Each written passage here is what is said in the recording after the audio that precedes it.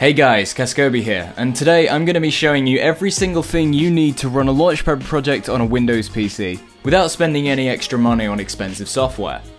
Ableton Live Suite is the program we usually use to make our Launchpad projects, but as it turns out, in the recent Live 10 update, the full version of Ableton is no longer required to actually perform Ableton projects.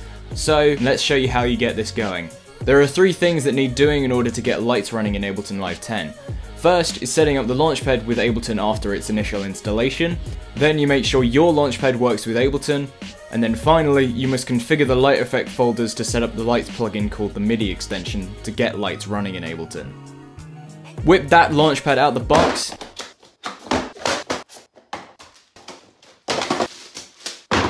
and get some phantom stickers on it because you know you wanna. Cable it up, download Ableton Trial from the first link in the description, open Ableton, and hit Save and Export Disabled to launch Ableton with no time limits. Get the Preferences tab open so you can mess with stuff. Head over to the Look and Feel tab to make it flashy. Wait, no, that's not it. Go to Link and MIDI to let Ableton send stuff to your Launchpad. Then, in the Control Surface window, pick out the Launchpad type you have, and I'll show the types on screen now. Not the launch key setting though, I have actually seen people do that, don't be that guy. Then in the input and output settings, select your Launchpad. If you have a Launchpad Pro, there will most likely be 3 ports here, just choose the top one. Finally, you want to turn on the track and remote ports for the input and output of the Launchpad channel you picked.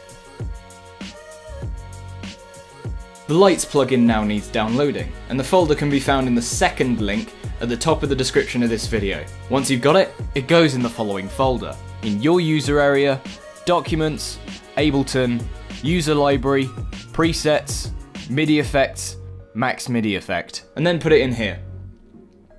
If you can't find any of these folders, just create them, and Ableton will find them later.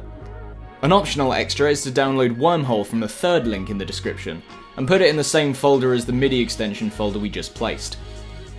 This will let you automatically change pages and that kind of jazz.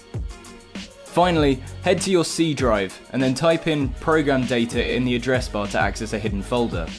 Then in Ableton, your version of Live 10, Resources, Max. And in here, next to Max 8, create a folder called MIDI EXT, exactly like this. The upper and lower case letters must be identical to this, otherwise the plugin won't work correctly. This folder is where the lights folder of a project goes. Once you've created this folder, add it to your favorites tab in Explorer to make it quick and easy to access light effects from inside Ableton.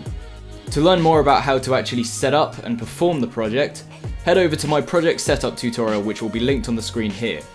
Or click here to see how the same setup process is done on a Mac. That's everything you need to know for the Windows setup process. Thanks for watching guys, let me know in the comments if you have any problems or questions, and the answers will be in the pinned comment down below. I'll catch you guys in the next video.